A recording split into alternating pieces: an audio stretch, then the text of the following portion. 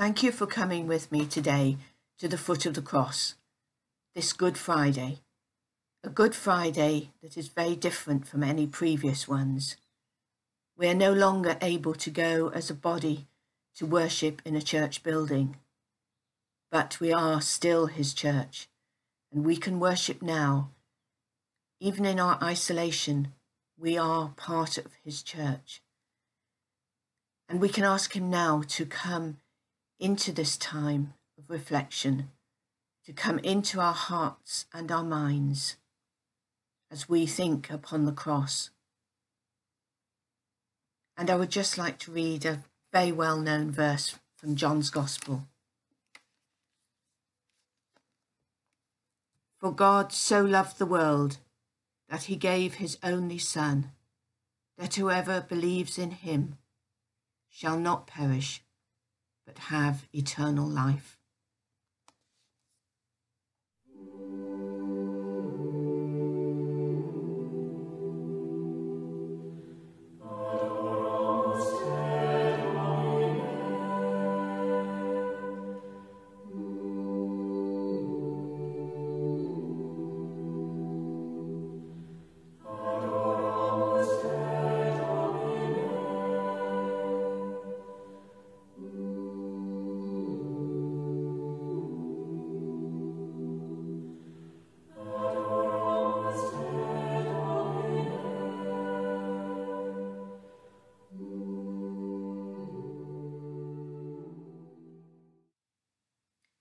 When we think about that week that began with Jesus entering Jerusalem, to the cheers and the shouts of Hosanna, the joy of the people welcoming him, and then by the end of the week, he was taken bound, accused before Pilate. And Pilate questioned him, and he could find no wrong. And Pilate turned to the people and he asked them, he gave them a choice. Do you want me to release Jesus or Barabbas, a well-known criminal? And the shouts and the crowd, they shouted, crucify, crucify Jesus. And so Pilate turned away. He washed his hands of the situation. He washed his hands of Jesus. He would not take on the responsibility of the blood of Jesus on his hands.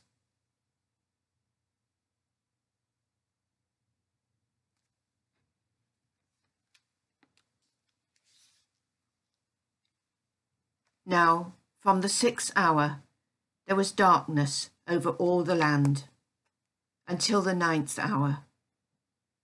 And about the 9th hour, Jesus cried out with a loud voice, saying, Eli, Eli, lema sabachthani. That is, my God, why have you forsaken me?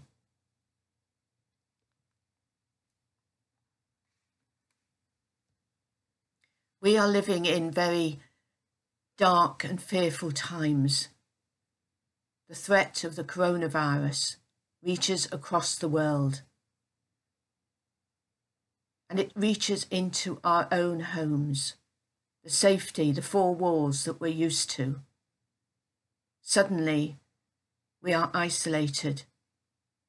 We remain alone, perhaps with a few family members, but unable to have the human contact we're used to, unable to touch our loved ones, unable to comfort those who are fearful and full of anxiety. And we wonder, how are we going to manage this?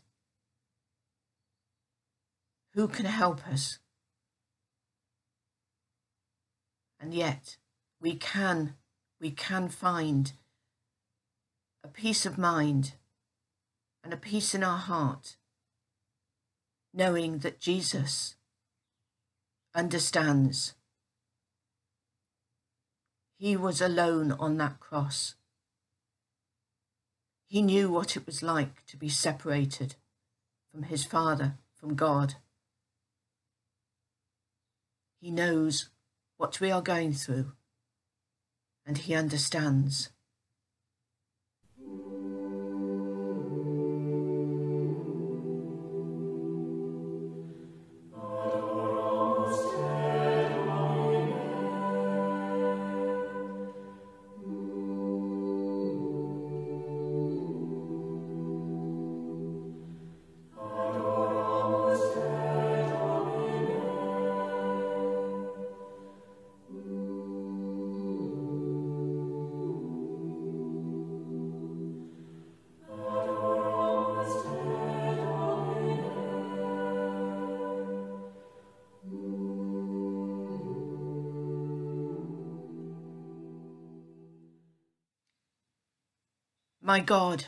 My God, why have you forsaken me? Jesus' own words. And in saying those words, in the distress and the isolation he felt, he has taken on ours. He can take on each one of our worries, our anxieties, and our fears, our uncertainties. We have no idea how long this is going on for, weeks or months. But God gave us Jesus on the cross, and with Jesus' sacrifice on the cross, he has taken our burdens if we turn to him. And I'd like us now just to, for a few moments,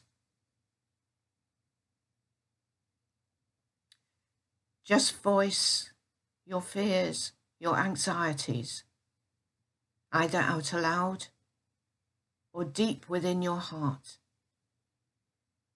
and give them to Jesus. Let his healing touch you, and fill your heart with his compassion and his love.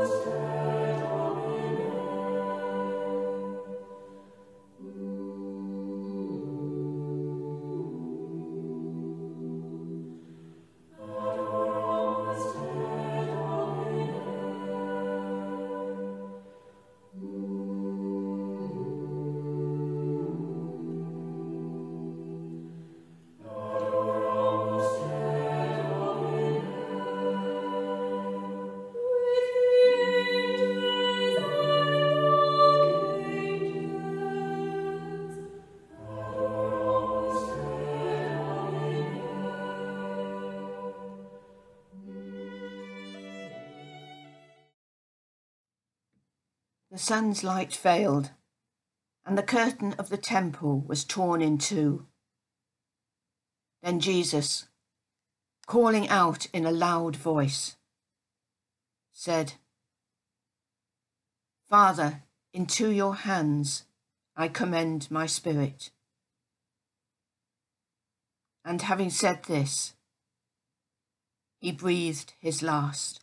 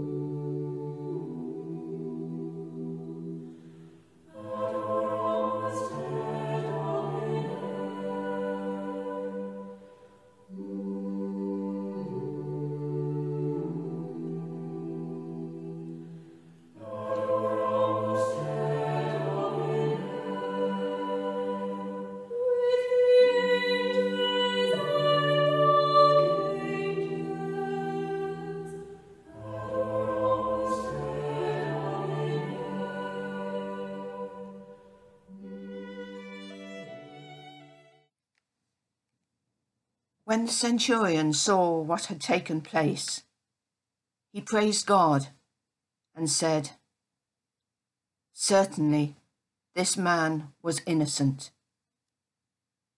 And when all the crowds who had assembled for this spectacle, when they saw what had taken place, returned home, they beat their breasts.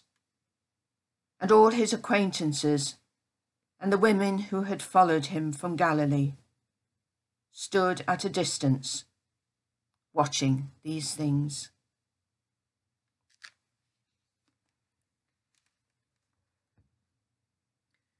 The centurion realized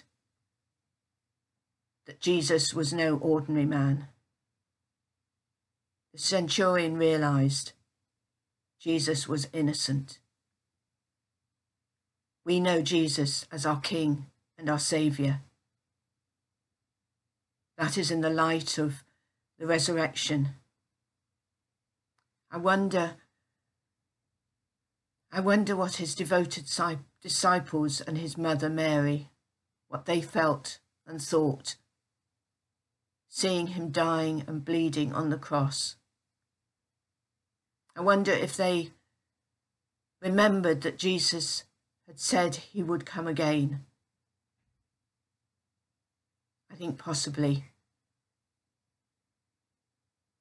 I think they might have been so overwhelmed with grief and sorrow at what was before their eyes that they could not think to the future.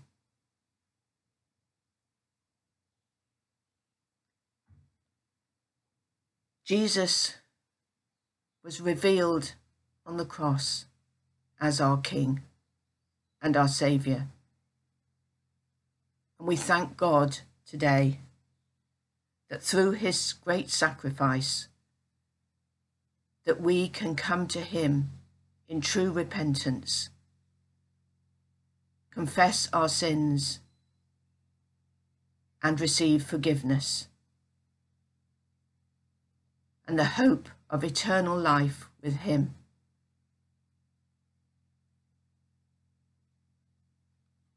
I would just like to finish by reading the words of a Matt Redman song. Jesus Christ, I think upon your sacrifice. You became nothing, poured out to death. Many times I've wondered at your gift of life, and I'm in that place once again. Jesus Christ, I think upon your sacrifice. You became nothing, poured out to death. Many times I've wondered at your gift of life, and I'm in that place once again. And once again I look upon the cross where you died. I'm humbled by your mercy, and I'm broken inside. Once again I thank you. Once again I pour out my life. Now you are exalted to the highest place, King of the heavens, where one day I'll bow. But for now, I marvel at this saving grace, and I'm full of praise once again. And once again I look upon the cross where you died. I'm humbled by your mercy, and I'm broken inside. Once again I thank you. Once again I pour out my life. Amen.